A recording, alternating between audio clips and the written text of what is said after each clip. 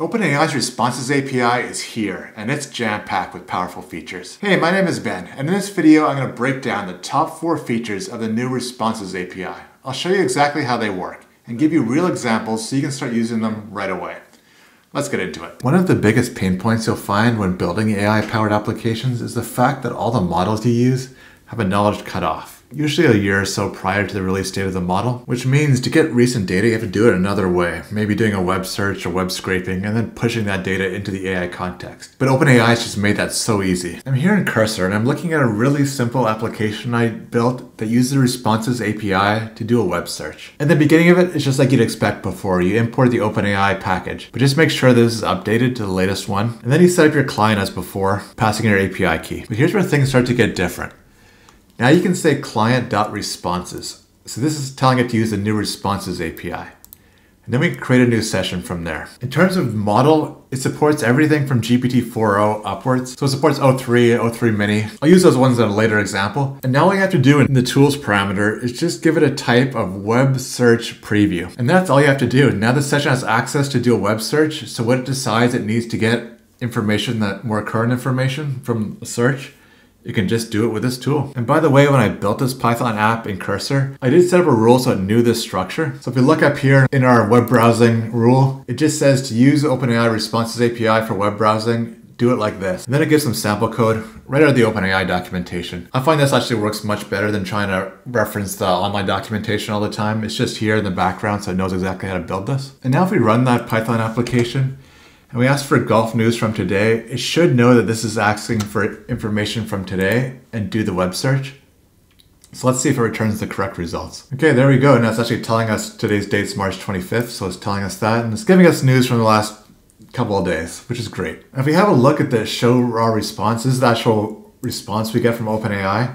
We're gonna see some differences now. So since we're doing a web search, it actually returns what they call URL citations. So it splits the data out into the title and then the URL itself, the link to the actual article. And we see the article here, which is great because then in our AI-powered application, we can actually just add the citation into our application. And that's all taken care of for us. Another thing you'll notice is that it gives you a response ID now. If I jump over to the OpenAI developer dashboard, now I can see all these responses here are have log files. So if I click on this one I just did, and now I'm gonna go in here and see the prompt and the response. And then we see again that ID here, and I'll explain why this is important a bit later. When you start building AI-powered applications, you figure out pretty quick that often you need data returned in a structured way. So the Responses API has improved this structured output feature. I'm back in Cursor, and I took that simple web search application, enhanced it a bit to actually search for sentiment on cryptocurrencies. So it's actually a two-phase approach. So first it looks for the last 24 hours and passes in the crypto name for all the news articles. And again, we're using the web search preview tool. But now under our text parameter,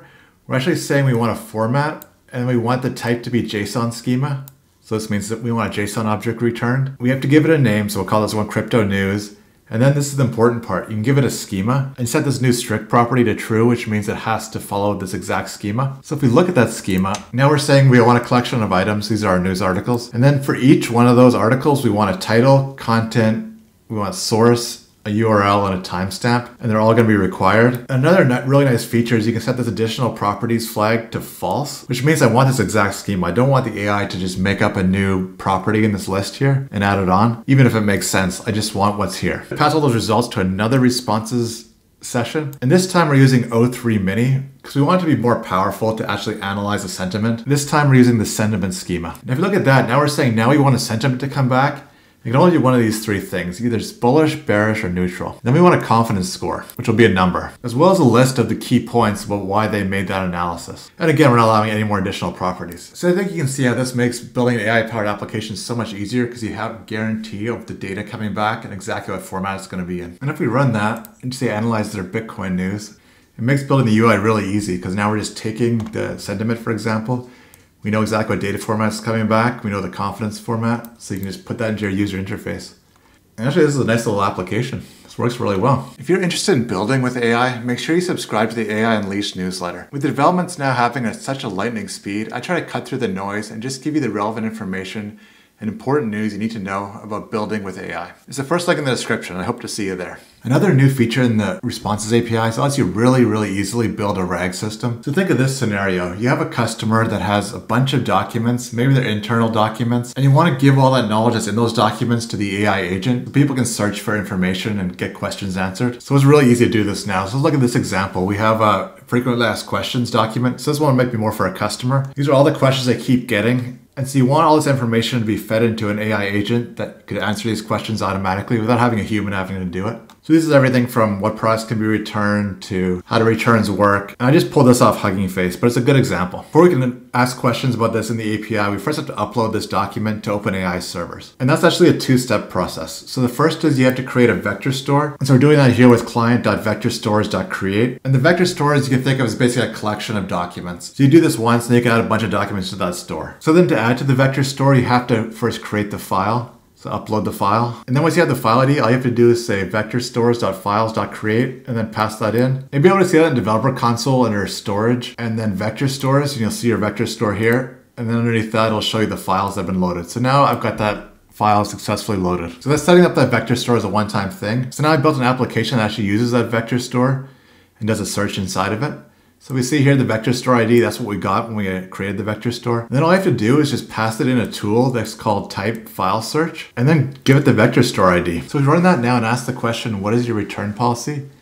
Now it comes back with the answers from that document. It even says here, sources is that FAQ document, which is perfect. That was so easy to set up and so powerful. You can think if you have like a lot of business documents, you could just put them into that vector store. You get an application like this going in a couple of minutes. So one thing that could be a bit tricky with AI APIs is you always have to manage the context and the message history yourself. Basically, you have to manage your own state. But that changes with the Responses API. And that's because OpenAI now allows you to let them manage the entire state. And how that looks is it has this parameter now, for example, called previous response IDs. And as I was showing you earlier, with that response ID, basically you can pick that up, load that in, and then it's going to give you that as the context. What that means for this simple chatbot application, this is all I have to do.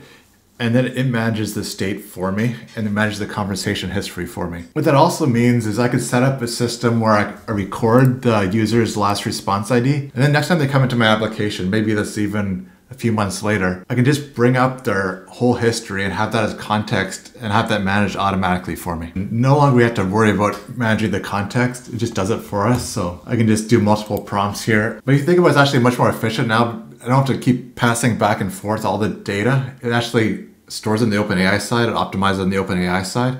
So it's just giving you the new response based on your previous conversations. Just one last thing for the developer to have to worry about. I'm really impressed with the job the OpenAI team did with this API. It's really well designed. And those are just my top 4. There's other ones like computer use, for example.